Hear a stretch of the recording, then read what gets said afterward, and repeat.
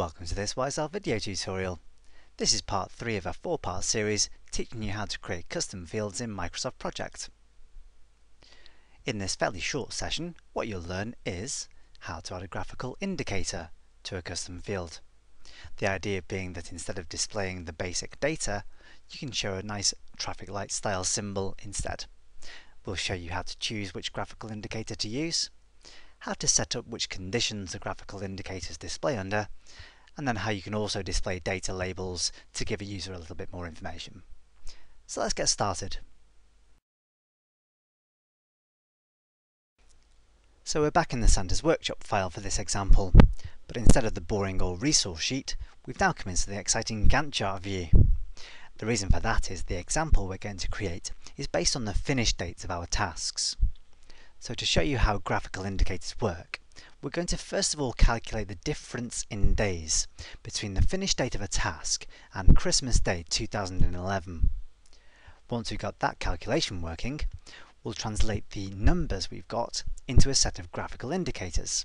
So for tasks that finish well before Christmas Day, we'll have a nice green safe traffic light. Tasks finishing a bit later will have an amber traffic light. Then tasks finishing quite close to Christmas will have a red traffic light, indicating they're quite critical. To start with, I need to create the calculation itself. So to do that, head to the Project tab and choose Custom Fields.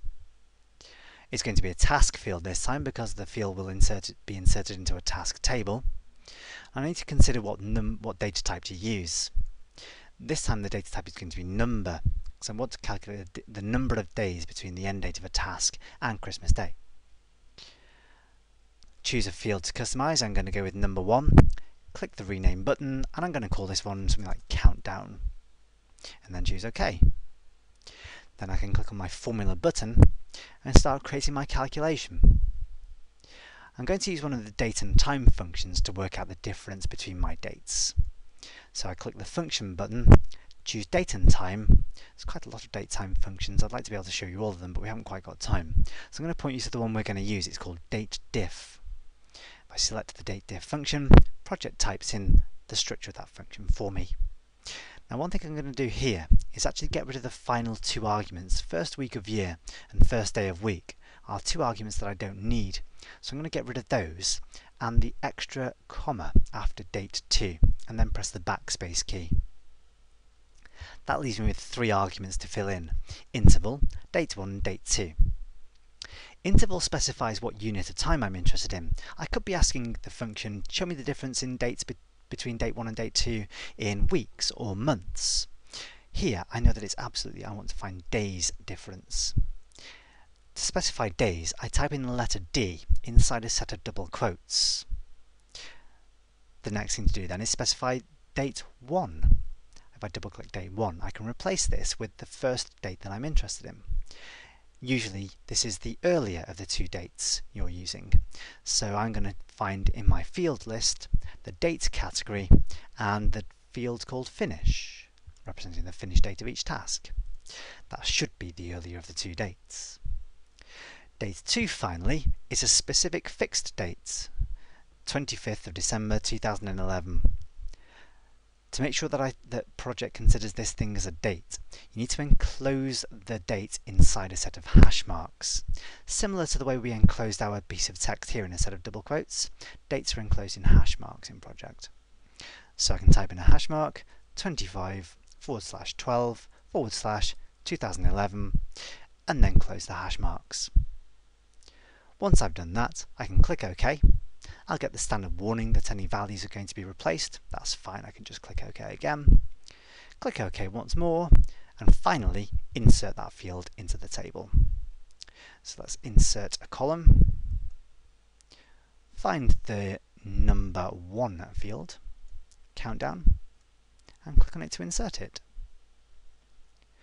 Now one thing you might notice from this, where I can see subtasks in my list, it seems to be calculating an appropriate value. So I can see let's look, for tasks finishing on the 24th of December, that's ending 1 day before Christmas Day. 23rd of December, 2 days before Christmas Day. But it's not showing me the same information for my summary tasks. That's because of the default way that calculations work. with rolled up tasks. A summary task is an example of a rolled up task. So I'm going to make a quick modification to my custom field. Head back to the custom fields button, make sure I've selected countdown, and then look in this section here, calculation for task and group summary rows. What I'd like my summary tasks to do is use the same formula that I've used for the subtasks. So to do that, I'm going to click the Use Formula option and then click OK. Now I can see that all of my tasks have a number in them representing the difference in days between the finish date of the task and Christmas Day.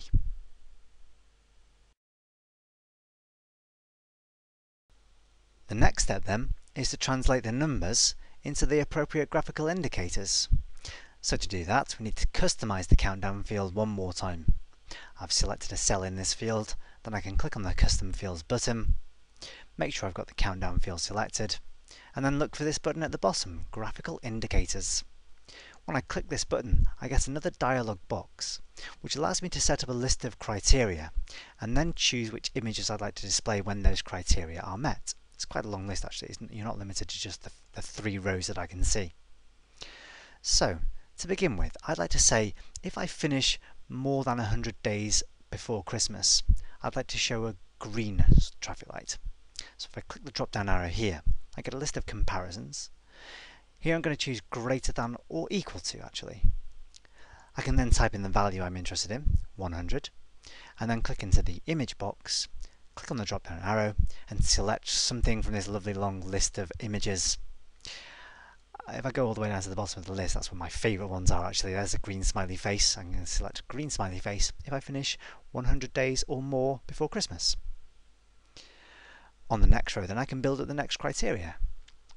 This time I'm going to choose is greater than or equal to 10. Then in the image box, choose a yellow, sort of straight-faced yellow symbol.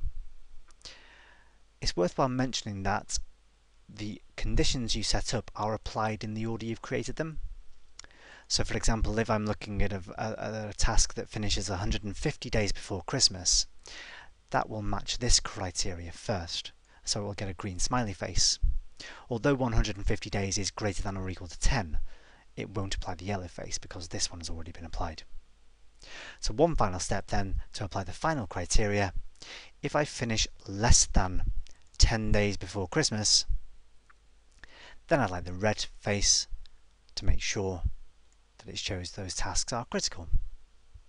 Before I click OK, one last thing to consider is how summary rows are going to be displayed. So for the summary tasks, by default, they won't use the same criteria that I've set up here. So to make sure that's the case, I'm going to click on the Summary Rows option and then simply check this box. Choose Yes to make sure that that happens. And I can see it's greyed out. I can't change this, but the summary rows are going to use the same symbols and criteria as my non-summary rows. When I finally choose OK and choose OK one more time, I'll see my numbers get replaced with my traffic light symbols. There's a green one for a task finishing 347 days before Christmas, amber one for a task finishing 47 days before Christmas, and then red faces for those finishing within 10 days of Christmas Day. You can see if you hover the mouse over a smiley face, it actually shows you the value that underlies that indicator. And that's how to display graphical indicators in conditional formats in Project. If you've enjoyed this training video, you can find many more online training resources at www.wiseowl.co.uk.